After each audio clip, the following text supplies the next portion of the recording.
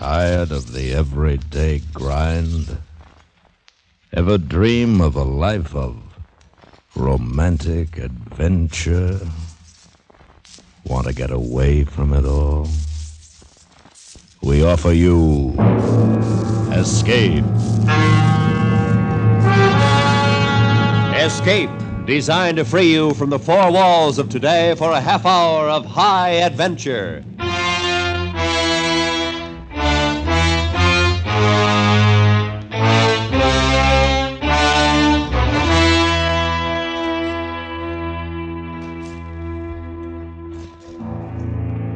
You are in the suffocating depths of a jungle, listening to the words of your companion, while the native people, seemingly friendly and quiet, are awaiting the moment to strike, which, when they do, will mean a fate from which there is no escape. So listen now as Escape brings you Somerset Maugham's exciting story, The Outstation.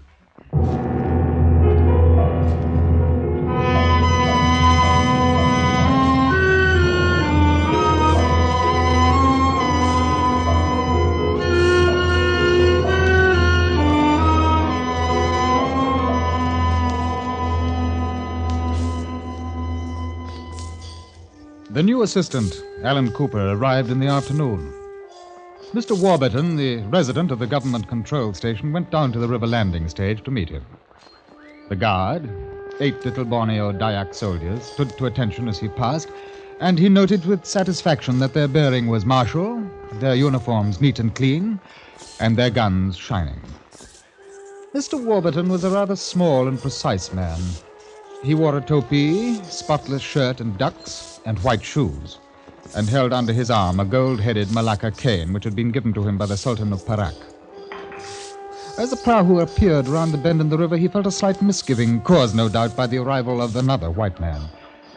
He was accustomed to loneliness and his own way of life. Still, he smiled affably as the boat landed and held out his hand. How do you do? Mr. Cooper, I presume? That's right.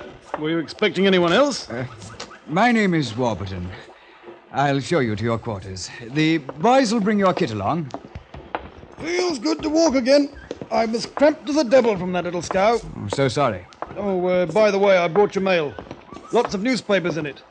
Can't be worth much, I shouldn't imagine. They must be at least 6 months old. Old news is very fresh to me here, Mr. Cooper. It's the only news I get from London. Those my digs over there? Those are your quarters, Mr. Cooper. I've had it made as habitable as I could, but of course, no one has lived in it for a good many years. It'll do me all right. I hope so. I dare say you'll want to have a bath and a change.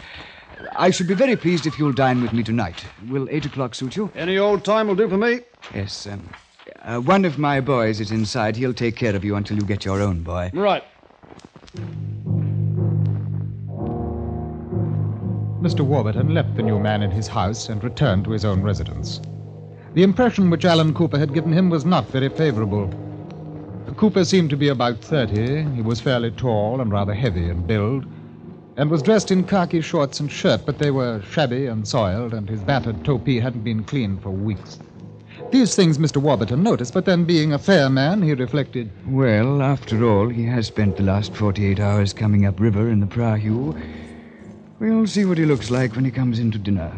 A little later, Mr. Warburton went down to the bathhouse and sluiced himself with cold water, and after that he carefully dressed. And he dressed as he did every night.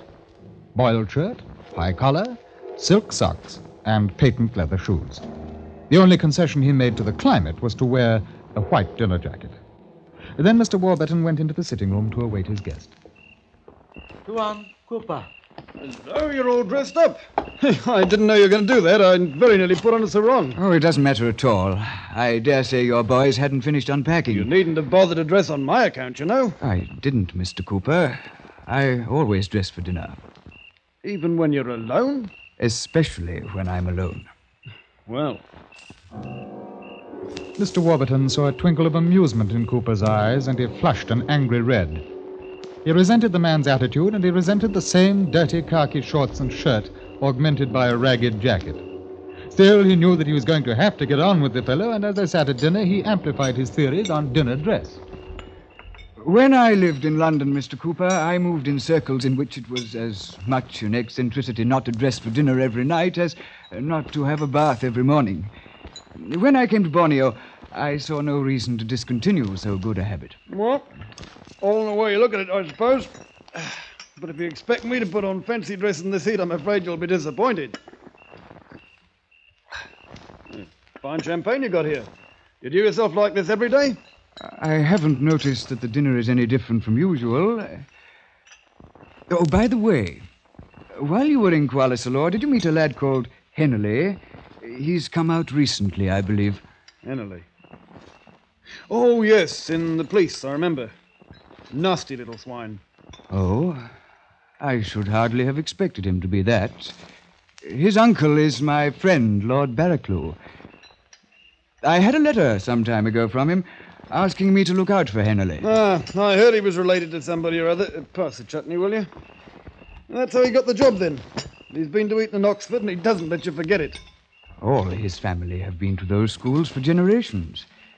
I should have expected him to take it as a matter of course. I found him a bloody bore and a snob. To what school did you go, Mr. Cooper? I was born in Barbados and educated there, too. Oh, I see. That's right. And in the war, I didn't get a commission either because I didn't have influence and I hadn't gone to public school. But things are changing, Mr. Warburton. In England, things are changing. The old school tie's going down the drain. Perhaps you haven't heard. Things are changing, Mr. Warburton.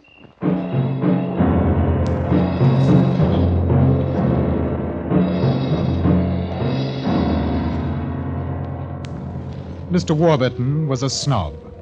He'd endured financial ruin in England and found a haven for his memories in Borneo.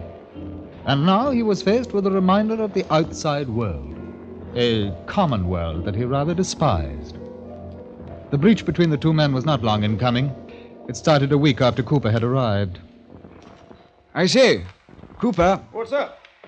I've talked to my head boy about finding you servants, and he recommends his nephew as head boy for you. He's waiting outside. Would you like to see him? I don't mind. Abbas. Tuan? This is Tuan Cooper, Abbas. You will work for him. Tuan Cooper? It is my honor. You'll have to look sharp with me, Millet. No stealing, mind your P's and Q's, and we'll get along, right? Will he do? I dare say he's no more of a scoundrel than any of the rest of them. Cut along, Abbas, you're hired. Take care of finding a cook and the others. Tuan? You're lucky to get a boy like that. He belongs to a very good family. Doesn't matter a blast to me if he's got blue blood in his veins or not, just so long as he brings me a drink when I want it. You have a lot to learn about the Malay natives, Mr. Cooper. You do well to study and understand them. I was born in Barbados and I was in Africa during the war. To me, a native's a native.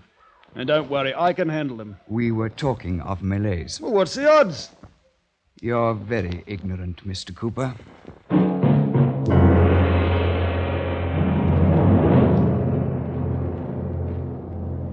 There was another day, not long after that. The two men had been up the river, and they were on their way back in the prahu. Cooper was becoming increasingly aware of Warburton's disapproval, and because he was a colonial and had lived little in England, had a peculiar dislike of the English. He resented especially the public school boy, since he feared to be patronized, and he felt that offensiveness was the best defense against him. Well, at any rate, the war's done one good thing. It smashed up the power of the aristocracy. This war really put the lid on it. It's a pity. An era of greatness. Lost era. Bloody good job, too, in my opinion. Oh, my poor Cooper, what can you know of the glory that was Greece and the grandeur that was Rome? That's a lot of rot. I don't give a row of pins for a lord. I tell you, what's wrong with England is snobbishness, and if there's anything gets my goat, it's a snob. Particularly a snob who's gone broke and still likes to kick his weight about. Lots of them like that out here in Malaya. Have you noticed, Warburton? Warburton knew that Cooper was referring to him. A man's life in open history in the colonial service, and Cooper must have heard about his failure before he'd come upriver. The resident's hands trembled, and from that moment on, he saw to it that they lived apart and, except for work, spoke little to each other. It was not until Cooper had been on the station for a couple of months that an incident happened which turned Mr. Warburton's dislike into bitter hatred. It was a small, a petty thing, but it was the beginning of the end. An ending that was to mean a terrible and a lonely death.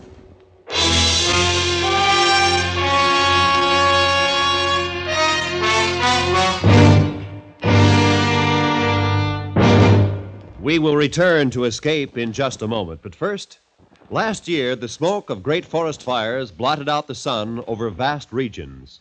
Such tragedy of human loss and property loss must not be repeated in 1953.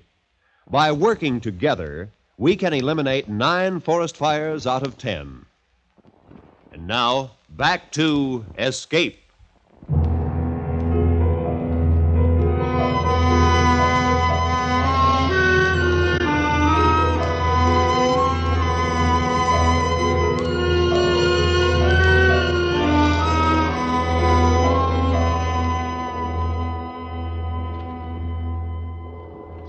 Mr. Warburton was obliged to go up country on a tour of inspection, and he left the station in Cooper's charge.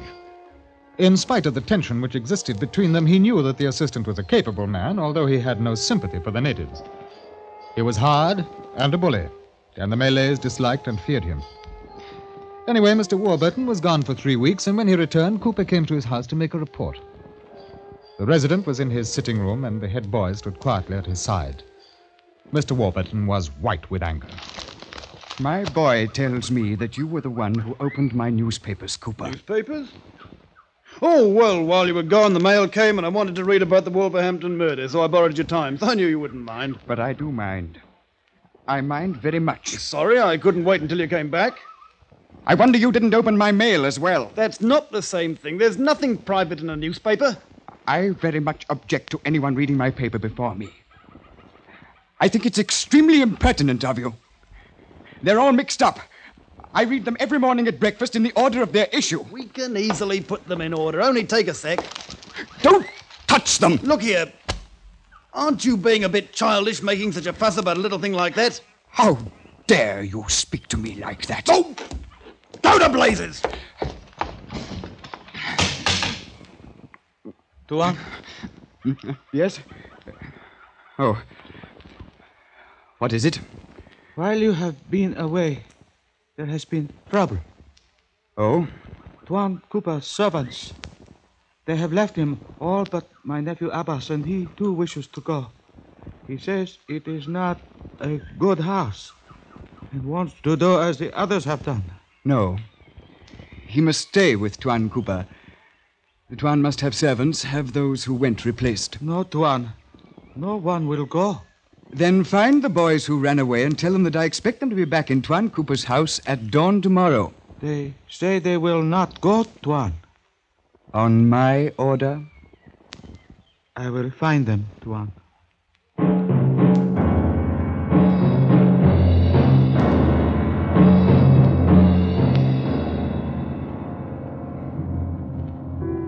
The next morning in the office, the two men met again. There was no word of the newspaper incident, and after Cooper had given his complete report, Warburton dismissed him. I don't think there's anything else, thank you. Right. Oh, Cooper.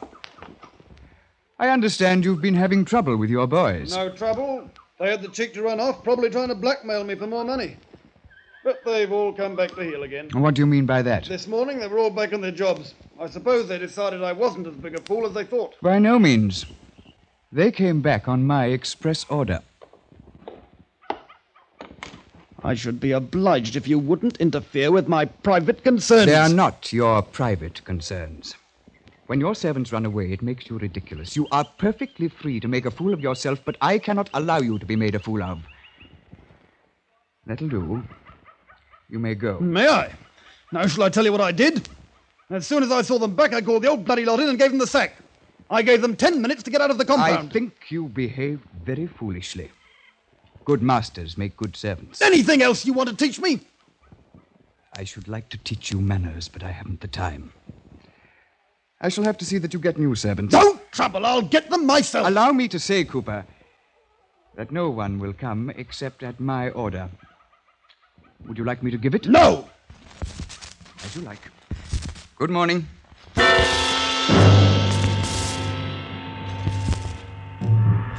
That's the way the matter stood. Only Abbas remained with Cooper, and he opposing his master with sullen resistance, not doing more than he chose. The days, the weeks went on, and the heat became terrible. Mr. Warburton from time to time heard vague complaints from the natives concerning Cooper's harsh treatment, but when he looked into what he thought were specific cases, all he could say was that Cooper had shown severity where mildness would not have been misplaced. He had done nothing for which he could be taken to task, and Mr. Warburton found himself waiting for an opportunity to do that. One day it came. A half a dozen civil prisoners were engaged in repairing a road on the station until their sentence was up. Their hours of labor were from 7 in the morning until 4. Mr. Warburton was taking a stroll at dusk, and he saw the prisoners still at work. He called the warder over. Why are these men still at work? It's past 6 o'clock, warder. I know, Tuan, but it was Tuan Cooper who gave the order. When did he do that? Yesterday, Tuan. They are now to work until 7. That is contrary to regulations. Tuan Cooper gave the order, Tuan. Mr. Cooper is under my orders, warder. The prisoners are to finish their work at 4 o'clock and are then to be returned to the jail. There will be no more work for them after that time. Do you understand?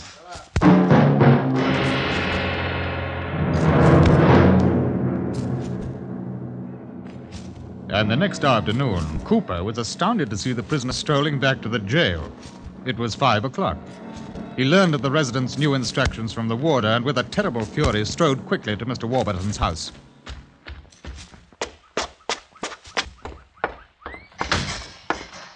Slam the door, Mr. Cooper. I want to know what the devil you mean by countermanding my orders that the prisoners were to work until dusk. Are you out of your mind?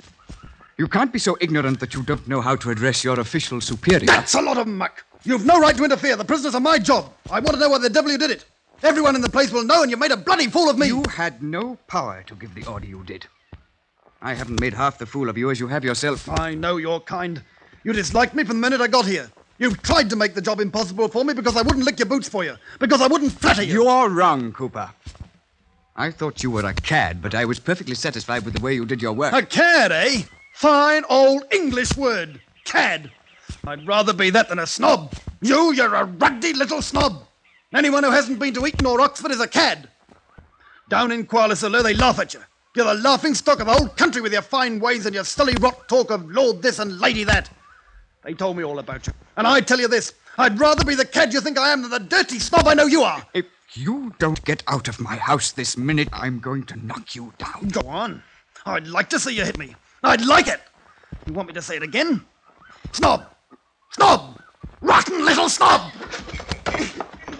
Don't be a fool. I'm not a gentleman. I know how to use my hands. I could knock you through the wall if I wanted. But you're smaller than me, and it wouldn't be sporting.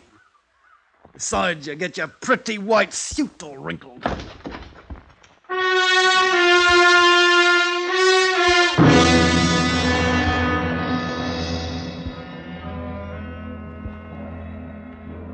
It was a few days later when Warburton's head boy came to him and spoke of his nephew, Abbas.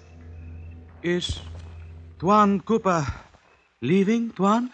No, he's staying. There will be a misfortune. What do you mean by that? Tuan Cooper is not behaving rightly with Abbas. He holds back his wages so that he may not run away.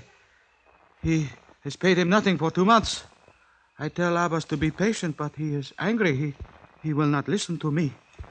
If the Tuan continues to use him ill, there will be a misfortune. You did the right thing to tell me this. I shall attend to it.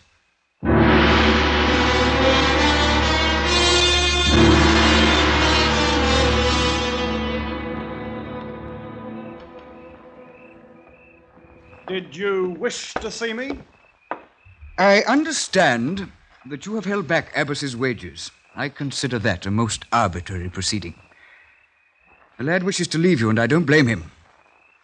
I must insist that you pay him what is due. No. Well, I don't choose that he should leave me. I'm holding back his wages as a pledge of his good behavior. It is my duty to warn you that if you drive this boy beyond a certain point, you run a great risk. What do you think he'll do? I think he'll kill you. You think I'm afraid of a Malay native? It's a matter of complete indifference to me whether you are or not. I only feel the official obligation to give you proper warning. I'll tell you this. That Abbas is a dirty, thieving rascal. And if he tries any monkey tricks on me, I'll wring his bloody neck. That was all I wished to say to you. Good evening. Cooper flushed and walked from the room. Mr. Warburton watched him go with an icy smile on his lips. He had done his duty.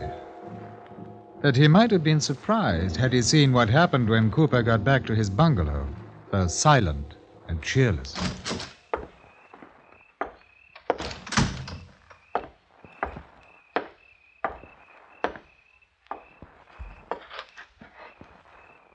Filthy snob. Filthy, dirty snob!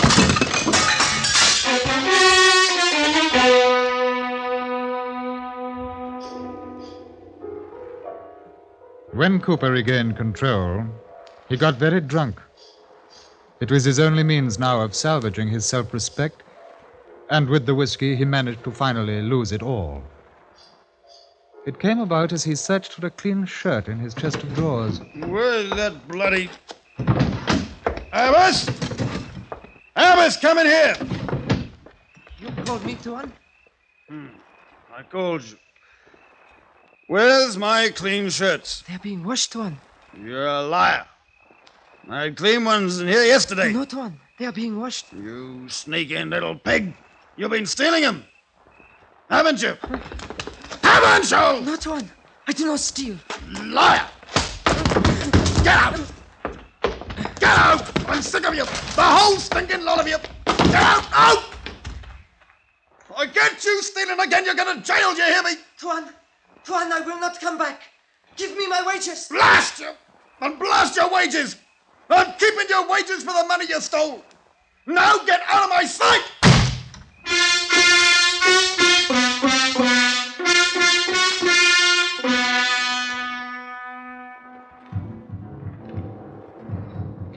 When Cooper sobered later that evening, he knew he had gone too far with the native boy. He was worried, and he felt ill.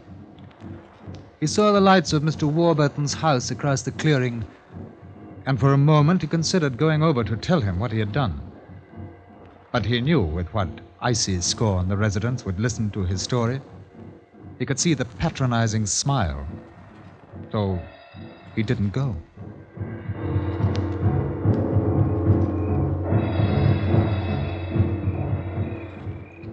On his veranda, Mr. Warburton was strangely restless. Of course, he had heard what had happened, and it had been his immediate impulse to send for Cooper. But each time he had tried to reason with the man he had been insulted, was no business of his anymore. And if anything happened, it was not his fault. But when the resident's boy came out to fill his whiskey glass, Warburton asked, Where is Abbas? Do you know where he went? No, Tuan. I think maybe he has gone to the village of his mother's brother.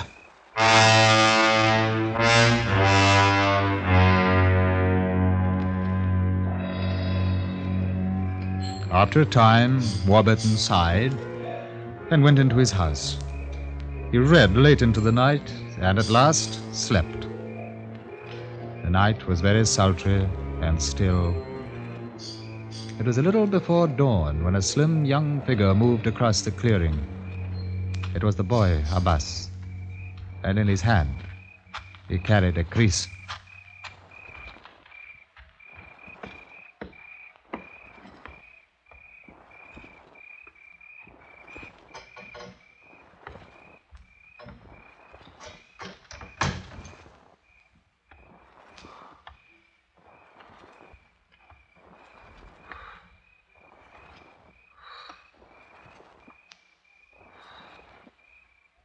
Tuan Cooper. What? For you, Tuan.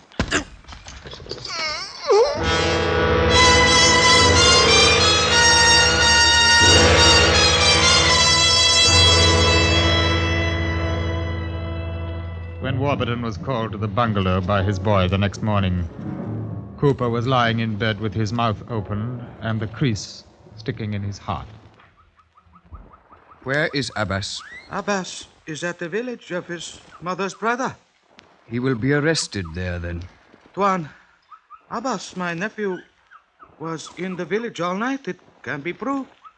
His uncle, everyone will swear that he did not leave the place. Tuan Cooper was killed by Abbas. You know it as well as I do. Justice must be done. Tuan, you would not hang him. The provocation was very great. Abbas will be sentenced to a term of imprisonment. When he has served part of his sentence, I will take him into my house as a boy. You can train him in his duties. I have no doubt that under Tuan Cooper he has got into bad habits. Shall Abbas give himself up before the police are sent, Tuan? It would be wise of him. The boy withdrew. Then Mr. Warburton stood a moment looking at the cold body of his assistant, Cooper. Suddenly he felt a glow of exultation. A great burden had been lifted from his shoulders. He thought of the freshness of the morning outside and the newspaper which would be waiting unopened on his breakfast table. Abbas would make a good houseboy.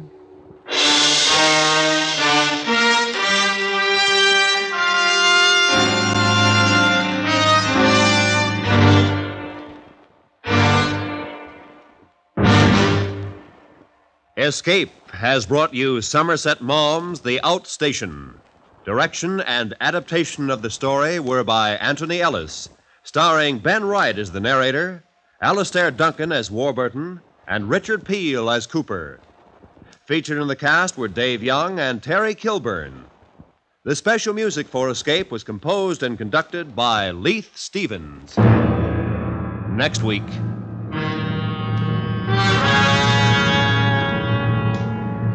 You are in an open boat with 3 desperate men, 200 yards from land and safety. But while you scream frantically for someone to rescue you, you realize that from the mountainous breakers between you and safety, there is no escape. So listen next week when Escape brings you Stephen Crane's unusual story, The Open Boat.